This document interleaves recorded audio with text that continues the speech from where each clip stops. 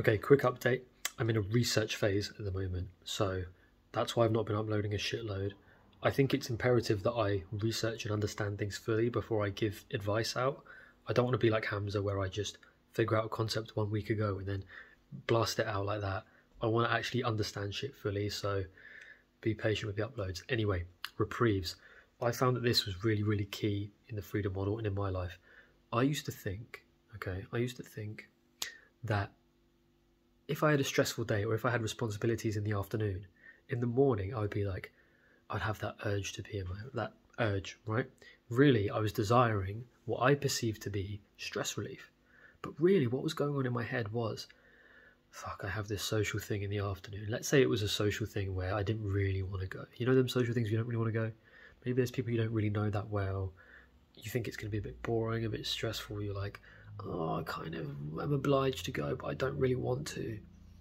In the morning or in the midday, it would be like, oh, if I PMO, then I'm going to be drained and I'm going to feel retarded and I'm going to feel like shit about myself. And if I feel like that, there's no way I can go to the social thing. That'll tip me over the scale. Do you get it? That's how I would feel. So I'd PMO, I'd be like, I'd literally have this, like, then as soon as that thought was going through my head, I'd feel this strong desire for PMO. I'd be like, okay, let's do it. Literally the thought in my head would be, time to fuck my life up so that it's easier.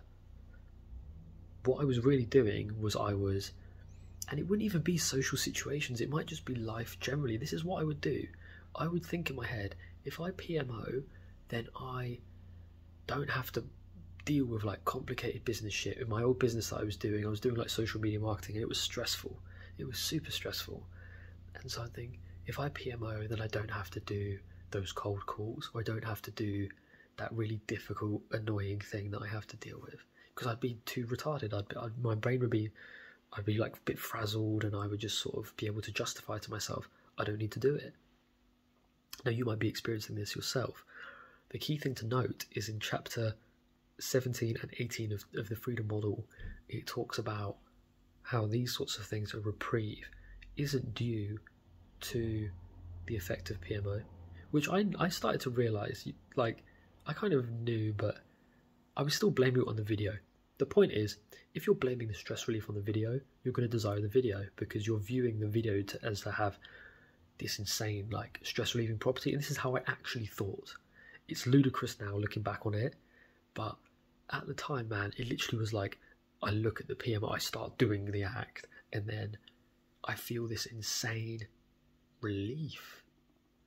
You know, I didn't know why exactly. I thought it was, and here's the fucked up thing, when you start conceptualizing it as, oh, it's the dopamine, it's the oxytocin, my brain is just so flooded with like dopamine and oxytocin that the stress goes away. That's not at all what's happening.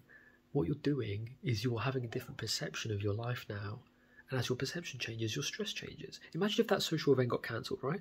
That social event I was talking about, my friend, let's say it's like a friend of a friend, I don't really want to go, and then my friend texts me like, oh, by the way, this afternoon is cancelled because of XYZ reason. I'd be like, phew, thank God, I didn't want to go anyway. Fantastic news, right? The PMO doesn't provide anything, but when you PMO telling yourself the story of, if I PMO, then I'll fuck my evening up and therefore I won't have to go, you're going to provide that same relief as if you were told that the event had got cancelled. Because in your mind it's cancelled. If you PMO, you're like, fine, there's no way I can go. It's like, in the Freedom Model book, they talk about if you get like absurdly drunk, you're like effectively useless, so you can't face life. It's like actually impossible, so mentally it's less stressful for you. But here's the deal, here's the kicker, right?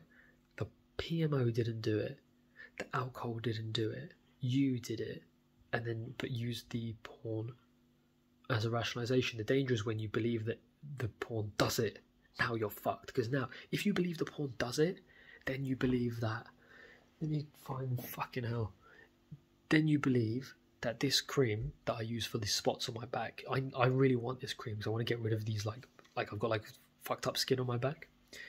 I believe that I need this to solve my problem. The chemicals in this fucking like shampoo, it's shampoo but I use it on my back. if you view PMO as a solution in the same way that I view the shampoo as a solution, you're going to desire the video. Whereas when you realise that you're doing it, you now no longer are going to desire the video because you're doing it. You can just cut out the useless intermediary step, right? Do you see what I'm saying? And they explain this in chapters 17 and 18 in TFM, but you got to really read that slowly and sort of don't be dismissive of it. Like, really understand what it's trying to tell you, that if it's due to you, then you can just give yourself that reprieve. You don't need the porn to do it. Like, let's say that social event in the afternoon, let's say I really don't want to go. I don't need the PMO to give myself a break and just tell myself, fuck it, I don't want to go, I'm not going, I'm just going to give myself a break. You can just give yourself that break without the PMO. And then you're going to experience the same stress relief as if you use the PMO. You'll experience the same stress relief for that reprieve. Now, reprieve isn't the other, it talks about the other two methods of stress relief that we actually give ourselves, but we blame on the substance. The other one being a distraction and bandaging. In this video, I'm just talking about a reprieve. And I'm sure a lot of you guys can relate to this. Not all of you will. A lot of you might be like, what the fuck is he on about? But a lot of you will relate. And so, again, let me summarise. The stress relief is coming from you, not the PMO. And once you realise that, it's not like, okay, let me... PMO does have this stress relieving property, but I'm going to replace it with not using it. No, it's not about replacement. It's about having an internal belief shift from the PMO causing it to you causing it. Because now if you cause it, why would you need the PMO to relieve stress in that situation? You just don't. And this is my new favourite quote from TFM. The quote is, you won't feel like you need what you know cannot help you. Okay, let me repeat. You won't feel like you need what you know cannot help you. So let's say I love my headphones. These are amazing. I love just shutting the world out and having these on. I can play audiobooks through them. I play music through them. I love these. I know that these headphones, I feel like I need these headphones because they help me out so much in my life. They're so good. Whereas if the headphones were broken, now I know that I don't need it because it's broken. If it's broken, I can't use it. It has no utility to me. So I won't feel like I need it. It's the same with PMO. When you debunk these reasons, you won't feel like you need something that you know cannot help you. And you might be like, oh, I know porn can't help me. It's fucking up my life. Don't look at the consequences. That's consequential reasoning. That's looking, but you're looking back. You got it back to front. You're saying, right, I know porn can't help me overall because it's fucking your life up. But that's because you're looking at consequences. You're not debunking the front end benefit that you think it does give you right at the start, right when you make that decision. Just because it turned out disastrously doesn't mean that you didn't perceive there to be some kind of high benefit right at the beginning. Okay? In the TFM they give this example of like boxing. Like, I do boxing, right? I want to get really good at it. I want to improve my fighting ability. Okay? If I do boxing sparring and I get punched in the fucking jaw so hard and my face kind of gets fucked up, is that a illogical consequence? Does that mean that I didn't want to box at the start? No, I did want to, but I made that decision at the start. It was an unfortunate consequence. But if I looked at the front end and I was like, okay, is it really worth boxing for to get my face mashed up? And I deliberate on that and I think, no, it's not worth it. I've debunked that front end reason. Whereas with PMO, it's a bit different, because with PMO you believe you need it for stress relief. You believe it provides that, and that's such a strong reason that no matter how many costs and consequences you stack up, you're going to feel deprived if you have to live your whole life without the magic stress relieving medicine. It's quite strong, and that's why it feels like such a battle. Again, this is only one reason. This is why this problem is actually a little bit complicated, because there are many reasons why we do anything. There are many reasons why I have the headphones, right? Pleasure. the noise cancelling, so I can't hear the world if I'm out and about. I love that the audio quality is good. I love that I can listen to podcasts on it. I love that I can listen to music on it. I love that it is wireless, so I can wear it and it's fine. I like that it's comfortable. There are many reasons why I use it. There are many reasons why anyone PMO. So once you get this, once you debunk this reprieve and these stress relief reasons, you'll find that your desire goes down considerably. Because you, again, as I said, you cannot feel like you need what you know cannot help you. So your desire goes down for this reason. But then you might have another reason of, oh, I feel addicted, or whatever. You might feel, oh, I feel addicted. I feel like I need to stay up to date with the porn stars. I feel like I need to educate myself about this fetish or whatever. Like, there are many reasons why you can do it. So this is a process of plucking weeds. It's not like after this one thing goes, you're going to be free forever. That you'll feel more free. But as I said, there are many reasons why we do certain things. So let's say for example, my headphones, the noise cancelling broke. Let's say the noise cancelling broke. That's one reason. I'm a bit bummed out now. Oh fuck, the noise cancelling doesn't work anymore. Shit. But I'm still going to wear it. I still love these. That's like one reason gone. That I still love the headphones. They still provide me with that good sound quality. They still feel good on, like, they're comfortable. I can still listen to my podcast on it. I can still listen to music on it. It's not a problem. So what I'm saying is that even if one reason gets nuked, you still may desire it for other reasons. So it has to be a systematic debunking of myths, right? And you might get to a stage where you're like, oh, I just like the little physical buzz of masturbation. And that's fine. You don't have to completely debunk every reason. Like, as long as it's sufficient. Like, the thing with the stress relief one is it's so magical and it's so insanely appealing when you believe that something can instantly take you out of stress. Like, let's say you believe that PMO helped you relieve stress and something horrible happened to you.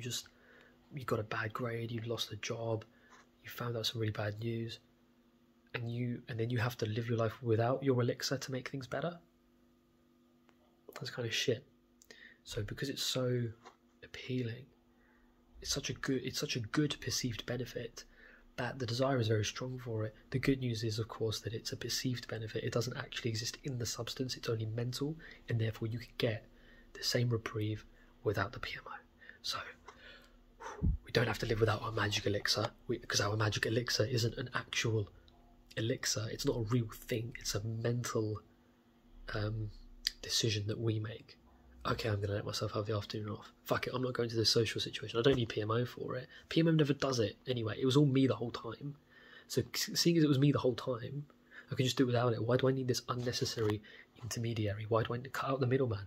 Why do I need this unnecessary middleman? Okay? I'm hoping that makes a lot of sense. Remember, you won't feel like you need what you know cannot help you. Read chapter 17, 18 of TFM. Really, really good. Like, really, really good. And when you break this belief and you start to write, porn doesn't do that, G. It's a video. It doesn't do that. I do that. And therefore, if I'm doing it, I can do it without PMO. I don't need it. Your desire is going to go, because you now no longer have that perceived magical elixir. And you're not losing out here, because you're still getting the benefits in your mind. You just don't need the unnecessary intermediary. So you can have your magic elixir in your own mind without the heavy costs of PMO. You don't need to do it. And you're like, fuck yeah, this is way better. And now your PDP, you're moving towards greater happiness, because your new happiest option isn't, let me use PMO to get my reprieve. It's now, I'm going to give myself the reprieve, and I'm just going to fucking chill the fuck out, and I don't need to use that. I don't need to have the heavy costs of using PMO, and that might genuinely be happier for you. Or it might be the case that there are other reasons, other false beliefs, other mythology that you need to debunk, which is fine, and that's what the book is for, and that's why the book is so good, is because it goes through all of those reasons. And they've also got a podcast as well that you can check out. And you've also got my videos as well, so any porn-specific ones. I'm going to be uploading a lot more.